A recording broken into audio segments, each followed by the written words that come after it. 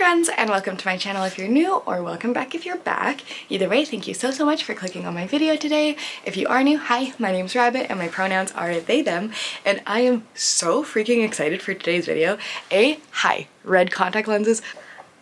I love it. I'm getting my whole money's worth out of these for the 3 months that they are still theoretically good. Despite the fact that my eyes are watering a little bit, I promise it's all good. This video's about my DIY Tripp pants that I made. Oh, I'm so excited to show you guys. So this is gonna be like a semi-tutorial or just kind of like a craft with me kind of video, but I'll show you guys all what I did. Obviously with these kind of DIYs, this is more to give you like an idea of what you might want to do with some pants of your own, not to be like, this is exactly how you have to do it and follow these steps precisely. Like, obviously not, no. Do what you can with what you have. These are mine and I'm really excited to show you how I made them, how they turned out, and do a little show off of the final product when we're at the end of the video. And yes, if you're interested in seeing how I turned these from regular plaid pants into kind of like faux Tripp pants, then keep on watching. I'm super excited to show you. Okay, so we gotta start by remedying the evil of this pants, which is fake pockets. This is super annoying. You will know this if you buy like quote-unquote women's clothes. This fake pocket bullshit, I do not stand for it, but luckily it's pretty easy to fix. So how I start is get a piece of paper and then trace out a pattern by just kind of putting my hand flat on some paper and using a pencil to draw around it so my hand will be able to fit. Then cut out that pattern with scissors. I'm not bothering folding it in half to make it symmetrical because it's inside the pants, no one's gonna see this. Then I'm taking the scrap fabric, and since I want 2 pockets on each side, I'm folding it in 4 pieces. Ideally, you'd want to leave a seam allowance. I'm not really giving myself space for any, but it's fine. This is like stretchy fabric. Pin the fabric in place and go ahead and cut out your pieces. If you only want 1 pocket, then just cut out 2 pieces of the pattern. But if you want 2 on each side or more, then cut out as many as you need. Just double, because, you know, pockets have a front and a back. Then I can take apart all my little pattern pieces and pin them together, good side to good side, and then sew all around the edges so that they are shut. If you want to use like fun fabric for your pockets, that's super cool, but I personally just like using old scraps. I think this was a t-shirt at some point, but obviously leave the hole in the top so your hand can fit in it. And you're going to want to unstitch the pants where the fake pocket is, or create a new one if there's just no pockets. If you're lazy like I usually am, I just cut this open, but for the sake of professionalism, I figured I'd try to like use a seam ripper and tiny scissors to like professionally open the seams. And then you're going to want to take that pocket and pin it inside the pants. I usually do it while like the pants are good side out, and then I put the pocket in where it feels comfortable. But make sure that you're pinning the pieces good side to good side, so that when you turn it back inside out, you get like that nice clean seam. Sorry, the way that I was trying to film during this, my camera was positioned really poorly. But once it's pinned in, this takes a little bit of experimenting, but just try on your pants and make sure that it's in a good position. You can go ahead and sew it all down. I'm just using my sewing machine. It makes the process a lot faster. And I'm using a zigzag stitch because this is really stretchy fabric that I decided to use. Next, these pants were really well fitting in the legs, but quite baggy in the waist. So I'm just folding over a little portion of the waist and just adding a little seam right down it. This is usually how I tighten pants that are too big for me. This is not professional, but it works. Then I'm adding some embroidery floss and like hand stitching that in because it was quite thick fabric and I wanted it to be extra secure. So we're just going ahead and doing that. I'll cover up the weird stitch with some cool fabric later, so don't worry about that. Now that the pockets are in and the pants fit me in a satisfactory way, it's time to accessorize and do like the fun part of the project. So this is like the cool creative part. What I like to do is pull out everything that I can possibly think of using. I just like go through my fabric stash, look if I have any like scissors, any like little metal pieces of hardware, fabric that I'd like, just kind of take everything you have, lay everything out, and spend some time experimenting, figuring out what you would like. This is just like super fun, and if you want to just kind of wing it and do one piece at a time, you can do that, but I personally have fun with these projects like laying everything out beforehand, and obviously we'll add to it as we go in the future. This isn't what they'll always look like, but for now I'm just kind of like mapping things out, trying some different things until I find what I like. All of my zippers are from the thrift stores. They're mostly between like 50 cents and $1. And the little bat patch used to be my boyfriend's mask that didn't fit him quite well. Once I'm satisfied with the placement of everything, at least for now, I'm pinning everything in place with some sewing pins. And then the things that I can fit in my sewing machine to sew down, I'm going ahead and sewing down, but this is mostly like stuff that's closer to the top of the pants with stuff that like goes all the way up and down the legs. It's a hand sewing kind of situation because I don't feel like unstitching the pants and re-seaming it. But if you have a lot of items you'd like to add, that's maybe a more viable option to just unstitch the pants, sew everything on, and then stitch them back up.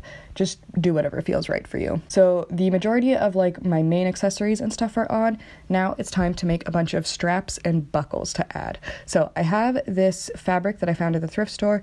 I think it was like a make a kilt yourself kind of kit for children, but I have not used it to make a kilt. I have used it to make a lot of weird little fabric patches. However, it's perfect for this project because I don't have to like draw any straight lines. I can just follow the lines of the kilt pattern to like figure out how long I want all of my little straps to be. So just keep in mind when making straps that you're going to want to double the length that you'll think you'll need and also add a little bit, because if you turn them inside out, they get quite a lot thinner than one would suppose. Like they don't go quite in half, they go like 3/4 or something like that. So I go ahead and cut out this really long strip of fabric and then pin it all the way down with some sewing pins, and then use my sewing machine to just do a straight stitch all the way down it. Then this part is kind of tedious, but I'm using a pair of tweezers and like a chopstick to try to turn it inside out so I get like a nice even clean seam all the way down it.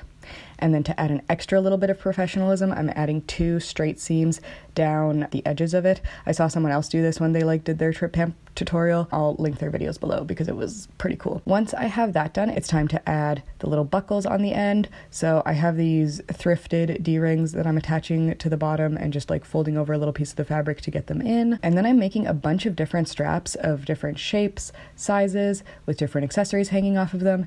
Not really with a plan of where they'll go exactly, just knowing that I'm gonna make a bunch and then figure out once I have them where they want to go. Then we lay out the pants again, figure out a good placement for things, and I can go ahead and start stitching all my new little straps on again. This is, again, as usual, like a very individual process. I'd really recommend trying on your pants as you go and making sure that you're liking the placement of it. To jazz up some of the straps a little bit, I thought it would be fun to add some grommets. So I have these ones that I originally got for a boot project, but I had a couple left over. I'm figuring out a good spacing situation for them, marking that down, using a pair of nail scissors to cut out the hole. Once all the holes are in, I can kind of like place the grommets there, sandwich them together, and then use my little grommet tool to hammer that down, and we get this like nice beautiful grommet. So get 3 of those on each one, and we have these fun little like grommet straps. So yeah, here you can see me just going ahead and making more little strips of straps, I guess. For all of them, I'm just like kind of cutting a little piece of fabric, pinning it in half, sewing it down the middle, turning it inside out, and then adding the 2 seams down it. This is like super fun and satisfying with a sewing machine, and it's like fun to do like some kind of skinnier ones, some kind of fatter ones, some longer ones, shorter ones. I had fun playing around with it. And you can also use different materials. I just wanted to use up some of this plaid because I thought it suited it well. But yeah, you can go ahead and use all different kind of colors and fabrics, mix up like Halloween ones or thrifted ones, old t-shirts, whatever you want. And with all of them, I'm just attaching whatever tiny buckle or O-ring or little keychain holder thing that I took off something else. And I have a bunch of these keychain rings that I found at the thrift store, and I thought it would be cool to have like one strap with like 3 little keychain rings hanging down it. So we'll figure out where that goes later, but for now that's done. I also had this old flannel top that I got back in my university. It's ridiculously scratchy and super uncomfortable, so I've just been using it to make patches ever since, and I wanted to like use the pocket on it so I didn't have to like make a pocket myself. However, to make it a little bit more fun, I decided to add some tiny little grommets. So I'm poking those through by making a hole with the nail scissors and then just attaching them using my little grommet tool and hammer to hammer them down. And then as you can see, we have these like 4 little grommets in, and I'm using these little like jump ring keychain thingies to add like almost a piercing look to all the grommets. I think this is a really fun look, just putting like jump rings and different things through your grommets. So that's what the pocket looks like. And as I make the things, I'm just going ahead and attaching the straps, putting them in different spots and figuring it out as I go. It's a lot of fun to see how the pants evolve as you like wear them and are like, yeah, that's a perfect spot for that. That's a perfect spot for that. Let's see what we can do here. And the more like little buckles and stuff I put on, the more options I have for where I can place the straps eventually. I might make even more than just one set of straps for it at some point, or like find some more chains to add. But for now, it's like pretty cool.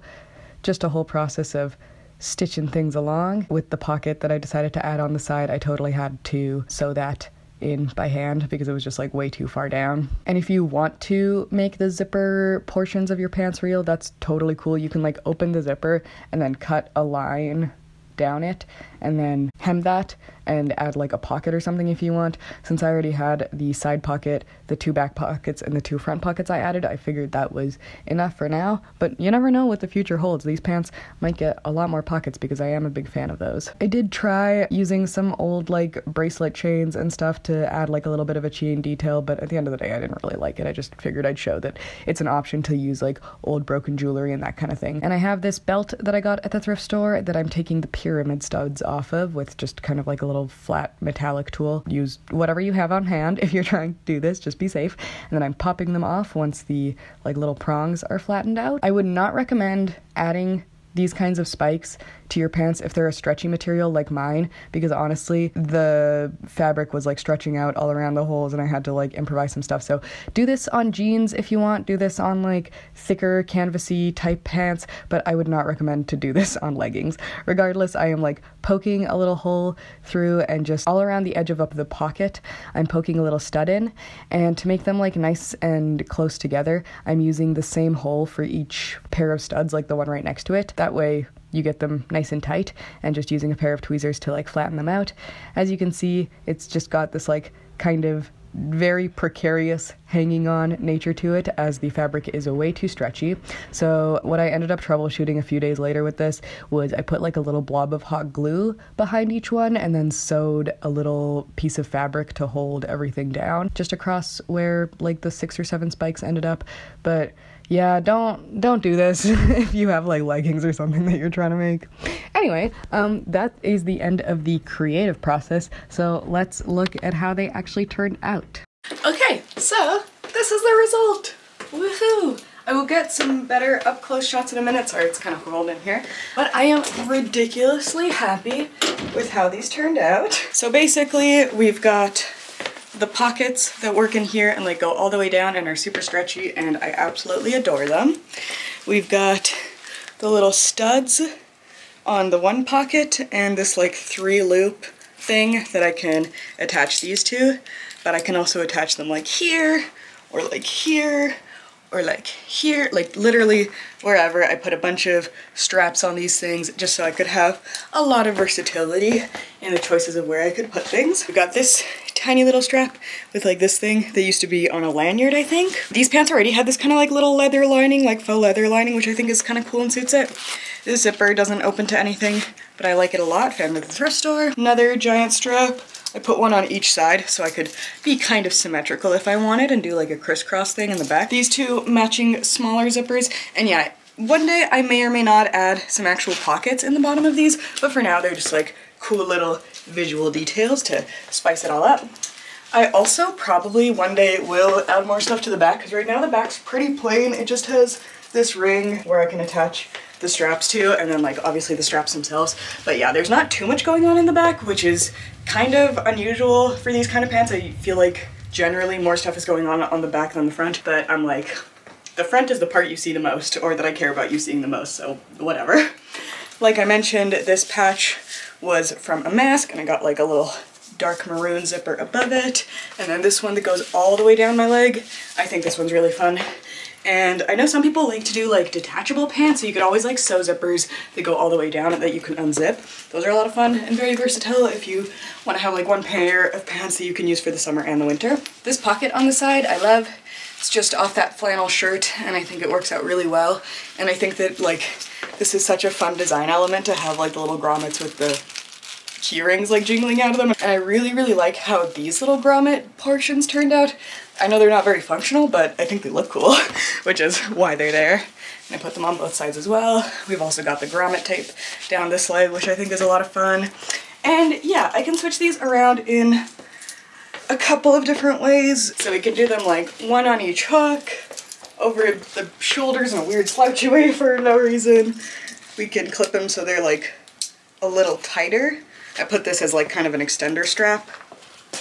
So we can do that. There's some way that I figured out to crisscross these. This feels like a tripping hazard, but like having the cool X thing is also like kind of fun and one of the main things that I wanted to be able to do with these pants. I usually like to wear these with like creepers or Doc Martens or something a little lower than my usual platforms because I like to show all the details of these, but I still think that they would look like a lot of fun with some platform boots. I'm super, super happy with the final result. For this outfit, I decided to just put my hair in a little ponytail with the little back clips, and I feel like I'm growing out my bangs enough that I'm able to actually like shape them in a more V shape, which is a lot of fun now.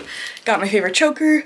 This shirt is a pair of tights with a hole cut in them to make it a shirt. This corset top is one that I DIY'd out of like a corset that I found at the thrift store and just added a bunch of fun stuff to. And then the pants, of course, are the star of the show. So yes, I hope you enjoyed this little tutorial, this little final look. I'm super happy with how it turned out and just like super delighted that I get to like wear these. I've already worn them out once just to like run errands and groceries and stuff. I'm excited to like wear them to a show or something like that. So yes, very, very excited, happy to have made them, and I'm looking forward to making more stuff and showing you all my other future creations. So I hope to see you in the next one, and thanks again for watching. I hope you have a great rest of your day, night, whatever happens to be.